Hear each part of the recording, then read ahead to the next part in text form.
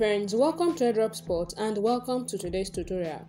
In today's tutorial, we are going to be revoking an access that a contract address has to our NFT on Venom Testnet. So in order to do this, open up your tab and then you are going to paste the link to an explorer. The explorer is for an NFT on Venom Testnet, Quest 4 NFT. So for your convenience, you are going to find the link to the explorer in the comment section. So the first thing you are going to do is you are going to connect your wallet with Venom Explorer. Now after connecting your wallet, you can see my wallet is connected here. You're going to move over to the Mint tab, tap on it and then tap on Write. Before we can revoke an access, we want to first mint the NFT, and that is what I am doing right now. So confirm that in your wallet. Tap on Confirm. Now I have successfully minted the Quest 4 NFT on Venom. Now I'm going to move over to Set Approval for All tab.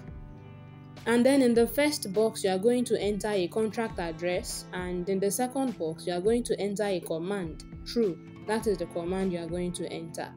So what we are doing right here is that we are giving that contract address that I entered in the first box and access to move my Quest 4 NFT anytime, even when I am not aware. And that is the same thing that happens. You are going to tap on Write. That is the same thing that happens when you want to sell your NFT in any marketplace. You are giving their contract address and access to your NFT. Now you are going to tap on Confirm. However, a short note, if you are interacting on mainnet and you see that the action button is in red color instead of blue, that means you should double check on what you are trying to do and then see if something bad is going to happen. Here, when you tap on Confirm, you are giving that contract address and access to move your Quest 4 NFT. Tap on Approve. Okay, but nothing is going to happen here. So now that the approval is done, we are going to go over. We have given the contract address and access to move our NFT. Now we want to go and then revoke the access that contract address has to our NFT. So to do that, we are going to revoke.cash. Every link I used in this video can be found in the comment section, but if you want the contract address, join my Telegram channel because you can't copy it from the comment section. So tap on Connect your wallet and choose MetaMask.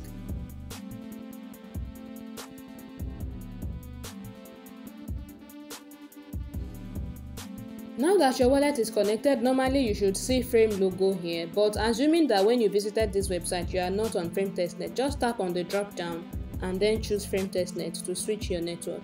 Now this is the Quest 4 NFT that I minted earlier, and then you can see that the contract address has unlimited access to the NFT, which means even if I have 1 million Venom Testnet, it can move everything. Now you are going to tap on Revoke to remove the access that the address have to your NFT.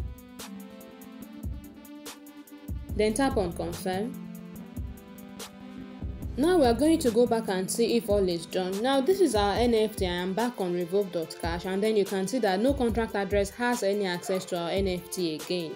Okay, so this is how you revoke any access to any contract address on whatever tokens that you have. I'll go back to the Quest website and then see if this task has been completed. So you can see the task has been completed. I can now claim the badge. So I'll tap on Claim Badge.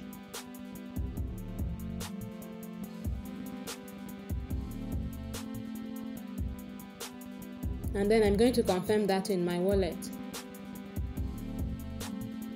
So now the task is done. You can see everything marked in green. The task is done. At the point of making this video today, revoke and approval is the latest task on Venom Quest. So when there is a new task, I'm going to make a video for it. If you have questions, drop me a comment in the comment section of this video or join me on Telegram. And if you want access to the contract address that I used, you can find that in my Telegram channel as well. If you have found value in any of my content, make sure that you give me a like on this video. This is how I can know. And also subscribe to my channel so that you won't miss out on any other updates in the future. Thank you for watching, and I will see you in another video.